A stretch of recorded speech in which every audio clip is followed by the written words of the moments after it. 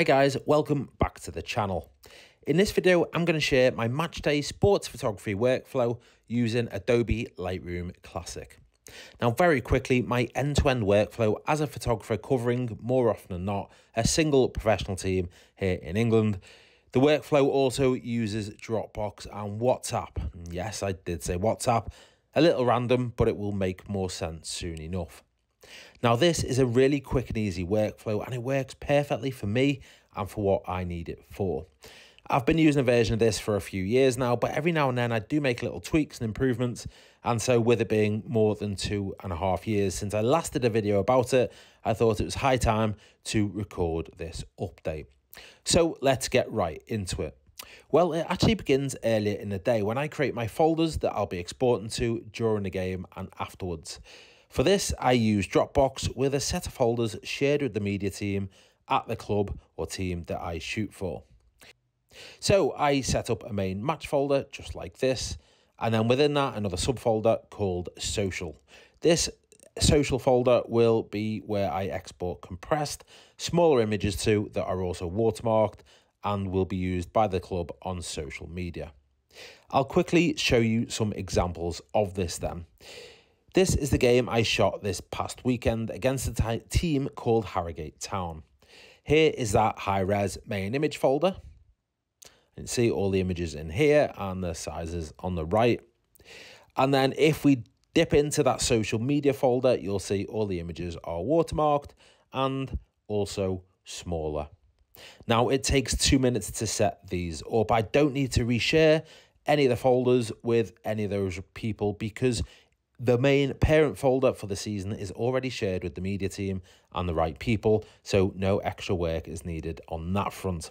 Also, all of these folders in Dropbox are synced with my MacBook, so it's really smooth and quick as far as a process.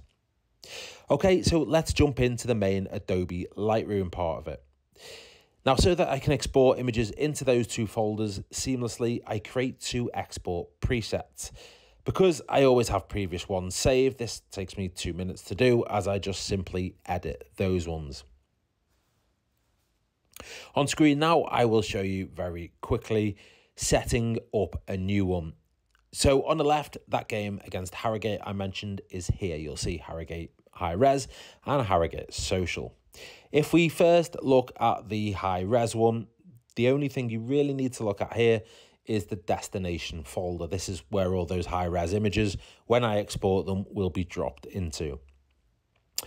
Once you're happy with that and you've updated the location, what you're going to need to do is save it. And the process for doing that is to click Add in the bottom left-hand corner here, and then call that the name of the game you're covering, and then the high-res element. Okay, and next up, we will look at the social media side of it and create an export for that. So I'm going to click my previous version here. And again, we need to update the destination folder like that. And then if we scroll down here, you're going to see that the image is reduced in size. It is reduced in dimension here down to 1920 pixels on the longest edge.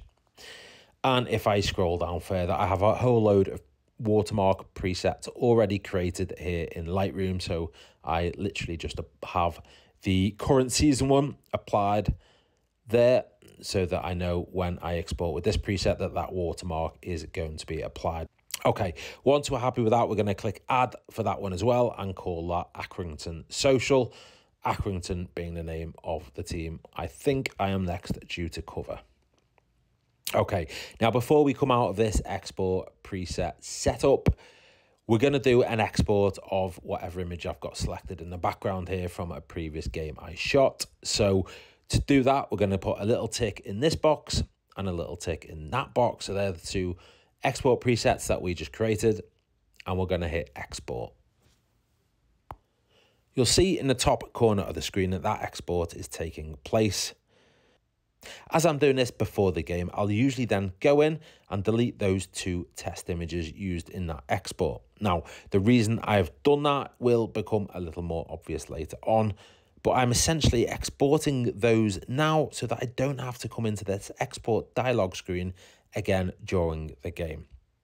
So export presets created, example export performed, and folders created. That is my setup complete, and we're on to the match itself. So on to the match then. Now once my memory card is inserted, Lightroom recognises this and displays a prompt to import images. Now 99 times out of 100, I will leave this selected as only importing all new photos. You can obviously change that if you wish to. Here is the option here if you want to do that. Once imported, it's then time to rifle through them and pick out any key action shots. And you may notice during this video that there's quite a few random photos or pictures of the players' backs. And that is because in this game, it was a bit of an unfamiliar kickoff time for me, and it was early in the day and the weather was continually changing. So as I was shooting on full manual, I was continually playing around with the exposure settings. Now, I will normally try and do an import pre-game if I have any warm-up shots or general views of the stadium. And a recent video I did here on my channel, which I've linked below, How to Shoot Professional Football, talks a little bit more about when I may do those imports and grab those shots. But the bulk of my initial edit, I am working during the game and sending images to the club so they have photos to use across all the social media and digital channels while the match is taking place. So I'm working live at pitchside, hence why this workflow for me, I want it to be as quick and as easy as possible.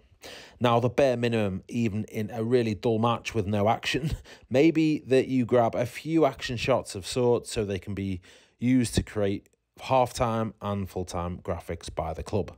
Ordinarily, I will import images immediately after any goals or flashpoints, and at least once during the course of each half, even if there haven't been any goals. This is, again, so I make sure the club has got some imagery to be using across socials and match graphics. So let's say I've just imported these photos right here, just after a goal has been scored. What I'll do is quickly look through the celebrations, and if I manage to get the celebration, I will pick the strongest couple of shots. I'll do any quick edits, so hit develop, and then usually do a bit of cropping or straightening if required, plus anything else you want to do, and then export with previous. Now, that very quick process that you saw me do when I clicked export with previous has just exported the edited image that you can see as both a high-res unwatermarked version to the high-res version folder that we created, and also a watermarked image reduced down in size and quality for that social media folder. So one operation carried out really quickly is doing the work for me. Once I've done a celebration, I'll check to see if I've got the goal strike itself. Again, if I got it, I'll find the strongest image, edit, export with previous. If I'm happy with the few images that I just exported, I'll hop into WhatsApp on my laptop and share these images in the WhatsApp group with the media team, allowing them easy and quick access to use as required. They can, of course, also hop into Dropbox and grab them from there. I've got my Mac set up so that when I go into here to share the images from WhatsApp, the images at the top are the most recent, so I don't have to dig around and make sure I'm editing the latest image because it's always the ones at the top.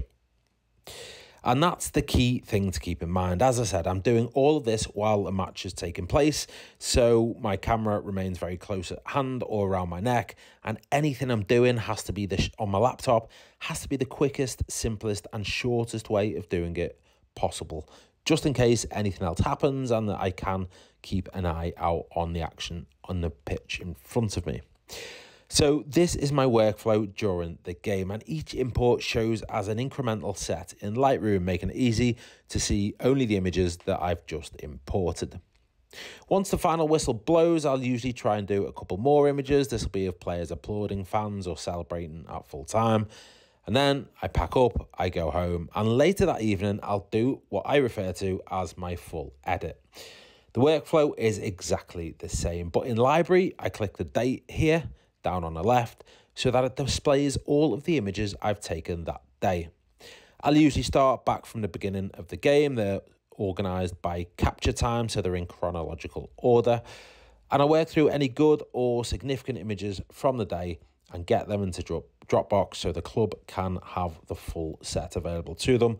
They'll then often publish this on the website or Facebook as a gallery in the days following. And that is it. That is my workflow. So in summary, at high speed, without me waffling, this is how quick it is to edit and export images once you've set everything up correctly pre-game. So as and when you import during a game, it's just quick and easy.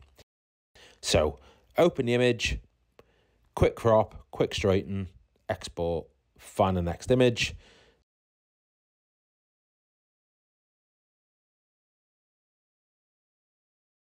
Develop, crop, straighten, tweak the exposure if needed, export, so on and so forth. Really quick, really easy. If I just end the video with how I started it by going into the folders I created for that last match covered again, and you can see here all the images in the different sizes and formats. I hope that was helpful. Please tell me in the comments below what your workflow looks like. And if you haven't already, I'd love you to subscribe to my channel. But either way, I hope to see you on the next video.